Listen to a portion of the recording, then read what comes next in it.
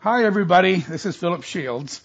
This is going to be a shorter message, I hope, but very, very important one as we get ready for Passover in just a few more days. Passover will be here very, very soon. And what will our mindsets be like? I'll tell you this much. For many, many years of doing Passovers, Satan is going to try his best to distract us. And in this message, I'm hoping that all of God's children will unite and defeat Satan's distractions. So hello, everyone. This is Philip Shields. I'm founder and host of Light on the Rock. Thank you for coming, and let others know about our website if you find that you get some food and help from this website. I've taken Passover now for about 49 years, since 1972, a few months after my baptism in late 1971. And every single year, it seems we find ourselves or hearing of other people having all kinds of troubles and distractions and health issues, marital issues, temptation issues, some falling into horrible sins just as we get to Passover. This time of year, I promise you, Satan and his demons love to do everything they can to tempt you into sin, to tempt you to be discouraged, to get you distracted and sidetracked till you almost forget Passover's coming up. They'll do their best to help you sin so badly that you might not even feel you can take Passover, or you're fighting sin and just wondering why all this stuff's going on. Then on top of all that, we'll have many, many distractions popping up, things that insist on our attention, which means less attention to Passover and preparing for it and all that means. I'll tell you, for example, in my case, I have just asked where I work to just I can do this. Many of you can't do this, but they give me leads, people I need to call and try to get business to them. And I just said, you know what, for the next 2 or 3 weeks, I'm going to spend a little time with my brother in California, and then I'll have other things I got to be working on, which is Passover and all that, and getting ready for it mentally. And I just said, basically, I want time off for about 2 or 3 weeks. And if you can do that, I recommend you do it. So anyway, some of you are distracted by what's happening to our country. Many of you are upset by the mask mandates or those lockdowns or the decisions and the politics going on. Time for us to pull back out of that and start looking into this calling we have to be ready for the kingdom of God. But as a result of these distractions, many come to Passover year after year, which should be one of the most uplifting and even joyous days of the year, solemn joy. Many come dejected, feeling unworthy, feeling unready, feeling unprepared, feeling sad, feeling defeated. It shouldn't be that way. But does that sound familiar? So why am I giving this sermon? Because this year, let's defeat the gates of hell. Okay? The righteous will attack the gates of hell. The gates of hell will not be able to withstand it. Let's attack the gates of hell, and they won't stand against the assault of God's children. This year, let's come joyfully to our victory. This year, let's come accepting the cleansing of the blood of Christ. Accept it with deep gratitude. Say it in your prayers to God Almighty. Speak it out. Bless Him for what He's doing for you. This year, let's come with a proper kind of Passover. So this year, let's beat the adversary. This year, let's come to Passover, and this time not feeling like we're coming to a funeral. Yeah, I know, Christ died the following afternoon after we take the Passover, but let's, the anniversary of it, but let's focus on what His death did. His death, He took upon Himself and His perfect life all of your faults, my faults, our sins, our failures. He did it all for us. And all that was put on Him. So you and I no longer should feel the weight of all that sin, failures, falling short, disappointments, errors. You no longer should feel unclean, no longer should feel guilty, cut off from God, for Christ took care of all of that. Now, if you're ahead of me now and you're already at that point where you understand that fully, proven by the way you feel as you come to Passover, hallelujah, wonderful. It might be good to listen to a sermon I gave that explains the depth and totality of Christ's sacrifice. You could even just type in depth and totality, as long as you can spell all that. Depth and totality of Christ's sacrifice. And because it's much, much more than just taking away our sins. Much more. So this should be a joyous time, because in that death, he crushed the head of the serpent.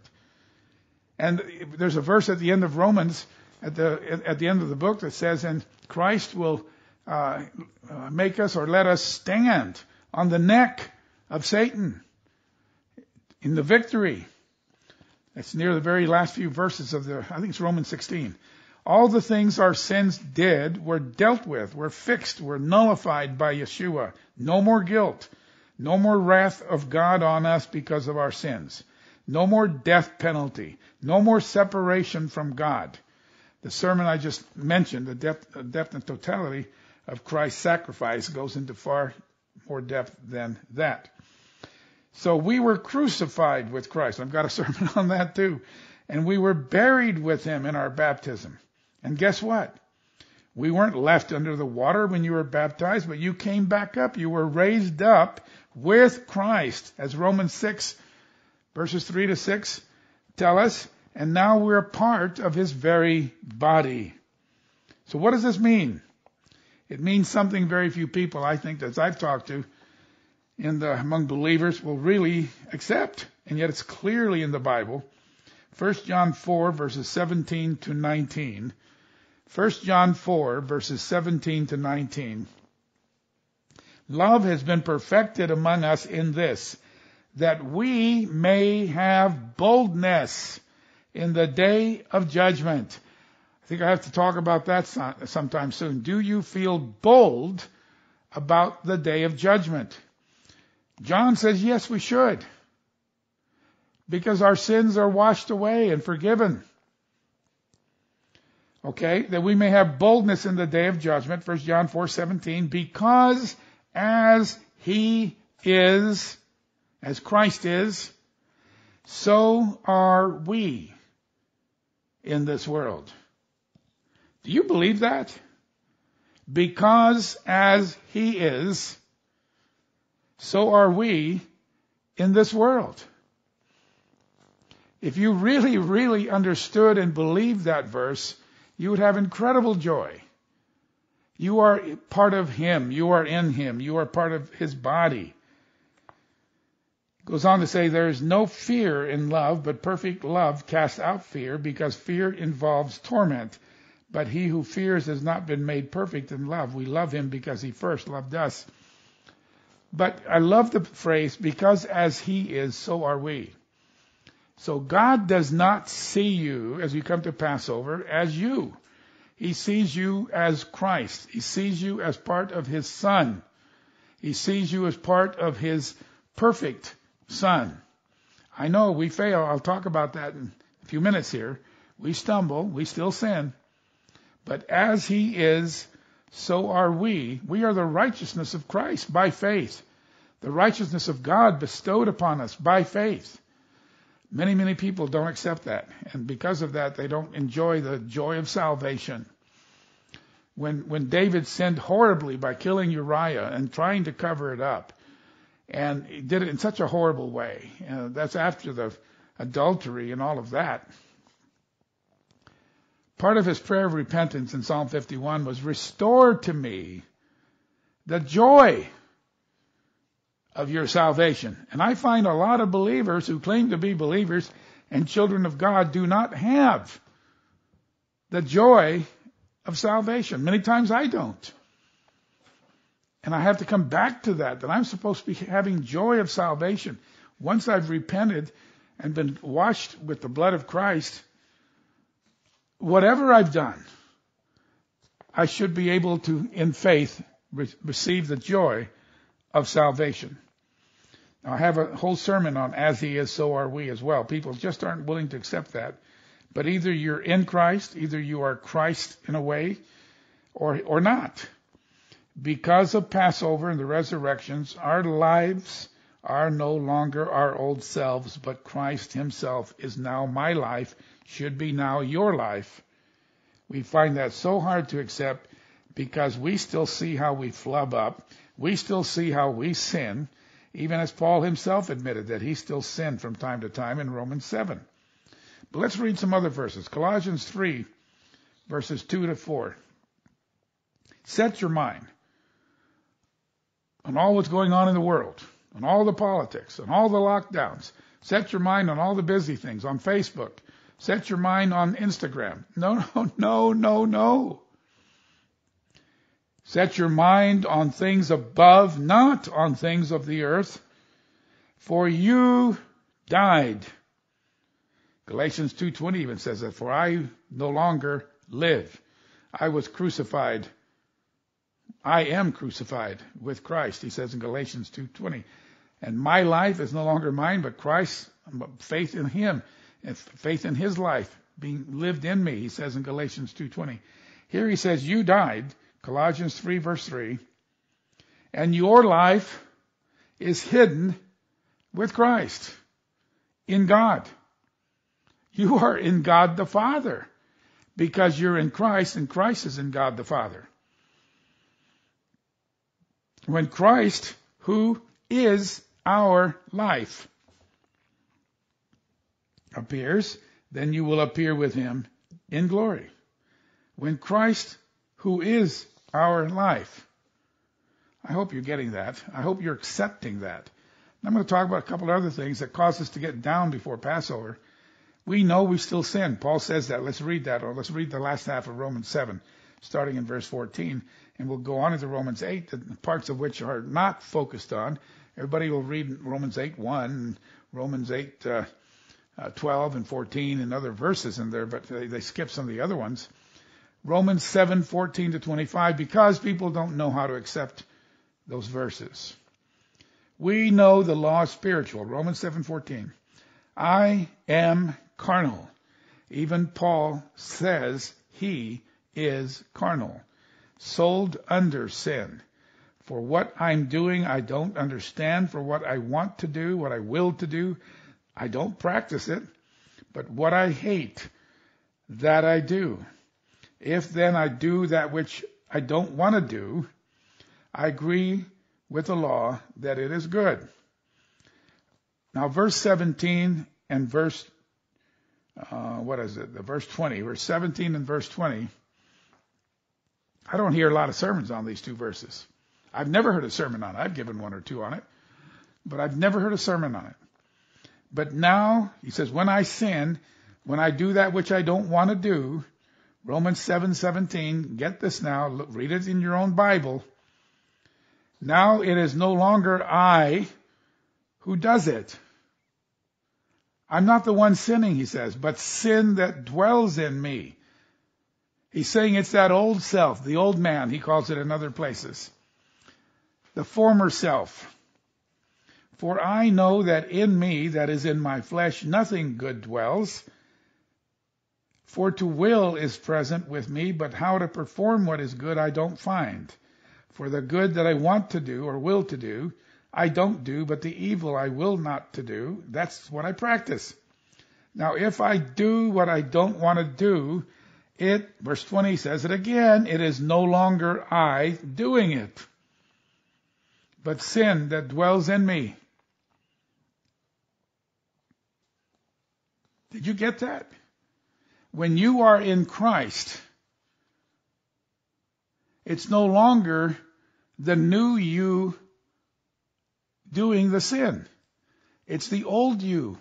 Because Paul explains in other places that there are two natures inside of us still. Are you following that? God sees Christ. So as he is, so are we in this world. 1 John 4:17 again. Okay? I then find the law that evil is present with me, the one who wants to do good, who wills to do good. But I delight in the law of God according to the inward man. That's the new self. But I see another law in my members, warring against the law of my mind, and bringing me into captivity to the law of sin which is in my members. O wretched man that I am! Who will deliver me from this body of death? I thank God through Jesus Christ our Lord. So then with the mind I myself serve the law of God, but with the flesh the law of sin. You get that? With my mind, my new self, I'm serving God's law, but with my carnal old self, the law of sin. So what's going on here? Who is the one sinning? Is it Paul? Paul says, no, it's not me. He says it's still that old nature that still creeps up from inside of him. The new creation, Paul, is not the one sinning.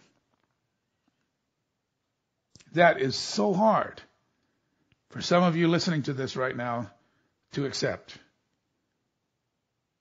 Go back and read and reread and reread and reread it until you can believe it. Paul goes on to explain that those must be stumbles and lapses and not a continuing way of life. As you read on in Romans 8, that those who are living according to the flesh will die, and those who live according to the Spirit will live. So he says there's one thing to be said about having stumbles, but if you continue in a life and a pattern of a way of life of sin, that is not good. So I'm not condoning that. I'm just reading what Paul's saying. In verse 17 and 20 of Romans 7, but now it's no longer I who is sinning, but sin that dwells in me. And verse 20, now if I do the things I don't want to do, it's no longer I doing it, but sin that dwells in me. So, we feel when we sin, oh no, I'm still that horrible person I was before baptism. And if this is your way of life, then yeah, you're in trouble. I'm in trouble. In chapter 8, Paul makes it clear, though, that if we live for the flesh, yeah, we're going to die, but we should be living for the Spirit. But let's go on and read what he says in Romans 8. And if you really do love God, love His law, love His teachings, then something different should be happening. And let's read it now. Romans 8, verses 1 to 4, there is now no condemnation to those in Christ Jesus, who live not, who walk not according to the flesh, but according to the Spirit. Those of you with all the modern translations, that whole last half of the verse is missing. But there's no now condemnation if we are in Christ. Verse 2, for the law of the Spirit of life in Christ Jesus, the law of the Spirit of life has made me free from the law of sin and death. For what the law could not do, in that it was weak through the flesh, God did by sending, verse 3 and 4 is not read much in many churches. For what the law could not accomplish, because it's weak through my flesh, God did by sending His own Son in the likeness of sinful flesh on the account of sin. He condemns sin, Christ did, in the flesh, that the righteous requirement of the law might be fulfilled in us who do not walk according to the flesh, but according to the Spirit. Okay, He sent His Son to live the perfect life so that the righteous requirement is fulfilled in us.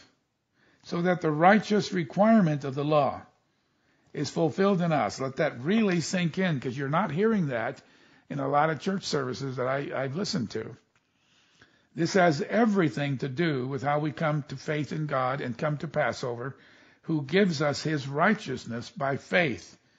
The righteousness of God by faith is a crucial piece of understanding if we are to take Passover in the right attitude and frame of mind. And I have many sermons about the righteousness which is by faith, or the righteousness of God. Just type in righteousness. You'll see it come up when you put in the search bar. So when we come under the blood of Passover, the blood cleanses us from all sin. That cleansing is not, get this, just a one-time event. The tense in 1 John 1:7 is ongoing present tense. It continues to cleanse us, is what the meaning really is. It's present tense. It doesn't say for the blood of Christ cleansed, past tense, cleansed us. No, the blood of Christ cleanses us. It's an ongoing process. Think of sin, and it's all very important as you come to Passover that you not let Satan discourage you. Think of sin as a cut on your body. Your blood rushes out, all the white blood cells, the soldier blood cells, to fight that intrusion, that infection, that cut.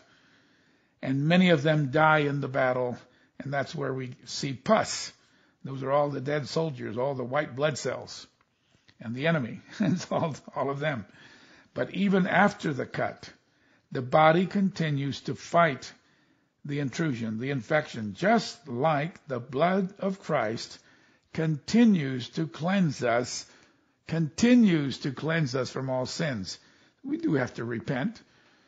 Forgive us our debts as we forgive our debtors. We do have to repent. But that is an ongoing cleansing that's going on. It's not just a one-time event. So 1 John 1:7, but if we walk in the light as he is in the light, we have fellowship with one another, and the blood of Jesus Christ, his Son, cleanses us from all sin. The blood of Jesus Christ, his Son, cleanses us, ongoing present tense, from all sin. The Amplified Bible, from all sin. We, of course, have to repent each time, like I said. But the Amplified Bible, in the last part of verse 7, 1 John 1:7, says it this way.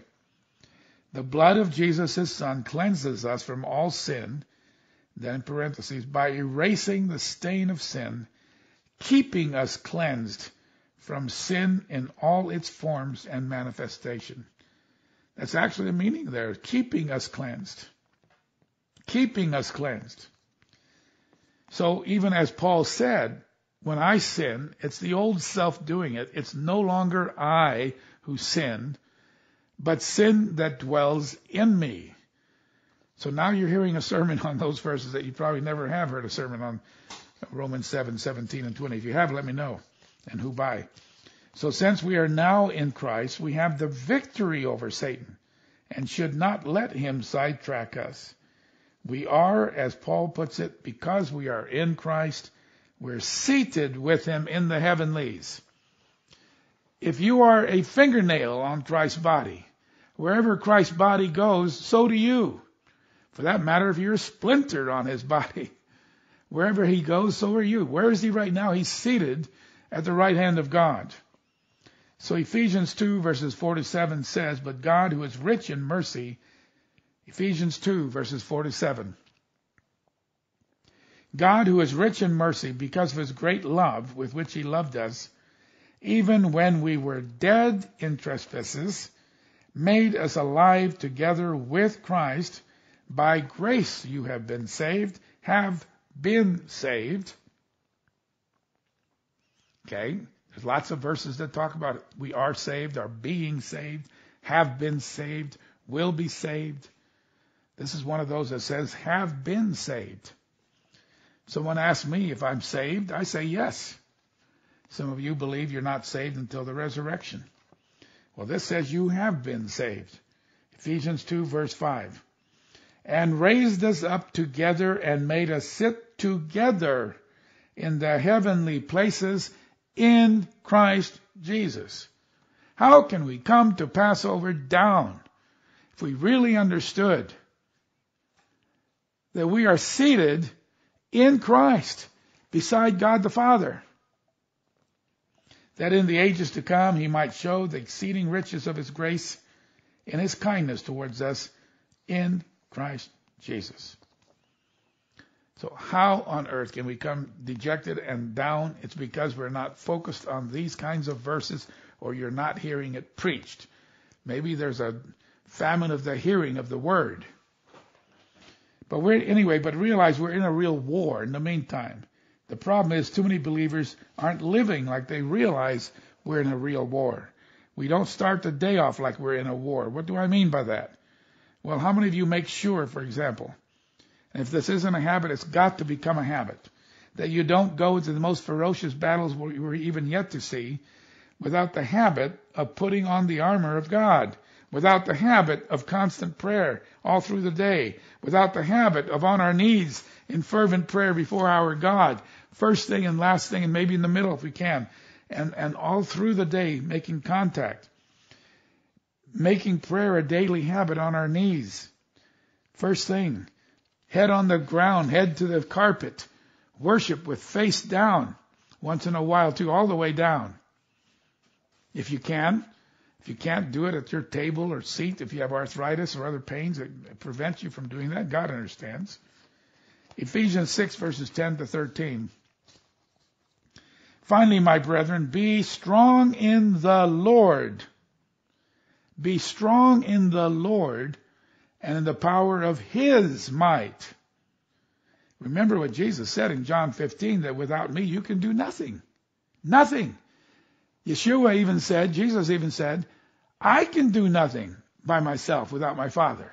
Everything you're seeing me do, everything you're hearing me say, all of that is because I'm abiding in my Father and He's abiding in me. So He says we've got to learn to do the same thing. If the very Son of God says that, how much more do we have to learn that habit too? Put on the whole armor of God, Ephesians 6:11. The whole armor. Put it on. Don't go out there in your underwear. And that's all. Think you're going to win a fight all by yourself? Put on the whole armor of God, that you may be able to stand against the wiles of the devil. We're not wrestling against flesh and blood, but then he lists the different kinds of demonic powers out there, principalities, powers, rulers of darkness, and spiritual hosts of wickedness in heavenly places. Therefore take up the whole armor of God, that you may be able to withstand in the evil day, and having done all, to stand. Then he goes on to explain the armor of God in verses 14 to 19, Ephesians 6, verses 14 to 19. And the focus here is the shield of faith, the helmet of salvation, the sword of the Spirit, which is the Word of God. And he's talking here about the fiery arrows, darts of fiery arrows that come up against us from the wicked one. We're not even aware of fiery arrows being shot at us. Too many times we're not aware. We've got to be aware. If you can't get up in time to pray before you have to go to work, then get to bed earlier. I preach to myself too. I find myself staying up late. I've got a friend named Mike who keeps chastising me if I'm still up at midnight or 1 o'clock or 2 o'clock. And so we have to go to bed earlier. We have to get up earlier. If the very Son of God said He could do nothing, are you any better than He? John 15, verses 4 and 5. John 15, verses 4 and 5. Abide in me. Abide in me. Just as the branch cannot bear fruit all by itself, you can't have a branch stick out there in the air all by itself attached to nothing else. Unless it abides in the vine, neither can you, unless you're sticking on to me, abiding in me, living in me. Abode. You live in me. You're staying with me. I'm the vine, you're the branches. He who abides in me and I in him bears much fruit. For without me you can do nothing. Nothing spiritual. Nothing. So do whatever you have to do to find the time to do all this. Less Facebook, less news. I'm watching a whole lot less news. It's all the same thing anyway. I'll watch 1 or 2 programs as I do other things with the TV on until I hear the news. I might be hearing it as I go for a walk. I might be hearing it as I'm helping Carol clean up the kitchen or something, or after supper, or tidying up, and so on. But a lot less news, a lot more time for God. You want to have a wonderful Passover, defeat Satan's attempts? Spend much more time in prayer and meditation in the coming days and weeks. Recognize distractions coming your ways. Reschedule things that can be rescheduled. You know, I'd asked some tree trimmers to come here, and I thought they were coming like in a couple of weeks, and they showed up yesterday. And I should have just said, no, I can't do it today. But anyway, so reschedule things that you can, that draw you away from Passover preparation. Even deaths and illnesses. I had to fly to California. My brother's wife died, and he's not well at all himself. Commit them to God. Stay in the battle against Satan's depressions and discouragements, even doing what you must do to love your brothers and sisters and relatives and those suffering. Sure. And realize that in the new covenant, our Passover and night to be observed is not so much about what happened in Exodus 12, which all pictured and pointed to the Messiah. The Red Sea, the little lambs, the coming under the blood. When I see the blood, when you look at Yeshua's Passover, what people call the Lord's Supper, he doesn't even, there's no mention of him bringing up Pharaoh or Red Sea or the 10 plagues or any of that. He kept saying over and over, do this in remembrance of me, because Exodus 12 was pointing to Christ. So in your night to be observed, make sure that you point to Christ. You can talk about Exodus 12. I probably will a little bit, but then make the point that all of this is supposed to point to Christ. Our discussions are more about Yeshua, much less about Moses and the Exodus. And Yeshua has freed us from what Pharaoh represented, which was Satan. Yeshua's blood frees us from the captivity of sin, like the blood of the Lamb freed the firstborn from having to die. Paul quotes in Ephesians 4, verse 8, that Yeshua has led captivity captive. We're victors in him. So focus on Christ. Focus on Christ during the days of Passover and unleavened bread. Focus on Messiah, the true unleavened bread, as you de-leaven. As you're gathering the leaven in your house, think of those leavened pieces of bread you have to get rid of as our old self. Think of that. And so, what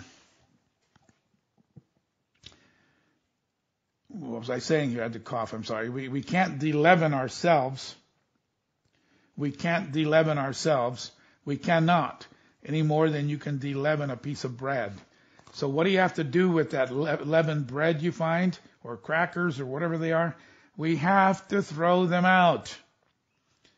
We have to bring in new bread, unleavened bread, fresh bread that pictures Christ, that pictures our new life in Christ.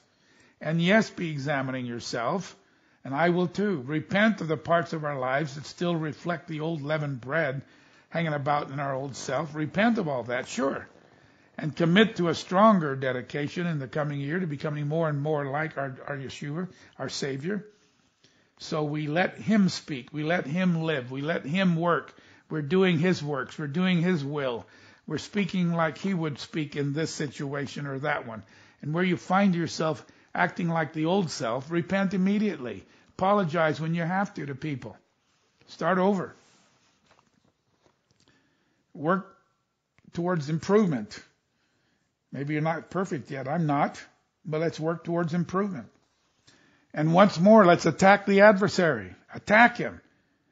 You know what else? Get your sleep. Fatigue makes cowards of us all, is an old saying. Fatigue also makes us much more susceptible to depression, discouragement, falling short of the mark, sin. Fatigue, not a good idea. Get your sleep. Do what you have to do to get more sleep. Make time, find time for priorities with God. Postpone what you can postpone to allow more time for spiritual strength and preparation. I postponed different things leading up to Passover here. I want next week to be largely clear. So do what you need to do to minimize areas of weakness. Alcohol, is that a weakness? Have you gone through the AA program? It's pretty good, actually. And do you have alcohol in your lives? If you're an alcoholic? Sexual sins? Well, be focused on the marital fulfillment if you're married. Don't let yourself be weakened. If you don't know what I mean, go back and read 1 Corinthians 7, verses 1 to, I think it's 8. 1 Corinthians 7, especially the first 5 or 6 verses. Render affection to your wife, and she should to you. Vice versa. Don't deprive each other, lest you burn with passion and commit sin, Paul says. So do what you need to do. Focus on being expressions of love in all your relationships. Don't get lured into sin by your computer. Whether it's lusting after something you want to buy and you can't afford or whatever it is. Jesus said, take decisive action. I don't know that he really meant if your right hand offends you, really cut it off. But I think he was trying to make the point that don't let take whatever action you have to take to overcome the sin, to face it. If there are people that weaken you and help lead you into sin, well, stay away from those people and those places. But let's come ready for Passover. Let's examine ourselves, realize that we still fall short. And when I examine myself before Passover, my conclusions are, wow, thank you, Lord, for your blood that cleanses me. Thank you, Father, for sending your beloved Son for me and for all of us. And I realize my conclusion, I'm imperfect, and I repent again of all my sins, but I'm not going to look back. I want to look forward, and with great anticipation to seeing you come in glory, Yeshua, with gladness and without fear, but joy. You know what Hebrews 8:27-28 says? The first part says it's appointed to men once to die, and after that the judgment, and everybody knows that part. A lot of people don't know the rest of the verse. To those who eagerly wait for him, those who eagerly wait for him. That's the end of Hebrews 9:28. Eagerly wait for him. I'm going to give a sermon soon about the judgment and waiting coming into God's presence. And it should not be with fear. He will appear a second time apart from sin, including yours, for salvation. To those who eagerly wait for him, Hebrews 9:28, he will appear a second time apart from sin for salvation. So when he comes, he's not going to be bringing up my sins because they've all been cast as far as the east is from the west. And they're gone. They're washed away. They're gone. I've examined myself, and boy, my conclusion is, do I ever need the Passover? And I hope you're getting there too. So 1 Corinthians 11:28, let's defeat Satan's attacks on us. Let's make sure he doesn't get us all discouraged and keep us from coming.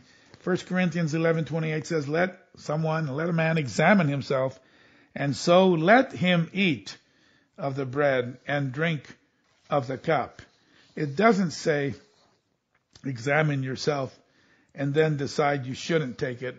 No, it says examine yourself and understand, boy, do I need this Passover. Take the Passover, take the bread, take the wine, wash each other's feet. And when I wash someone's feet, by the way, I'll even tell the person, I see you as cleansed by our Master, washed by our Master. As I wash your feet, everything's washed away. Let's go on the attack by being strong in the power of Yeshua's might, his might. Let's go on the attack by not falling for Satan's ploys. And the gates of hell will not prevail against us.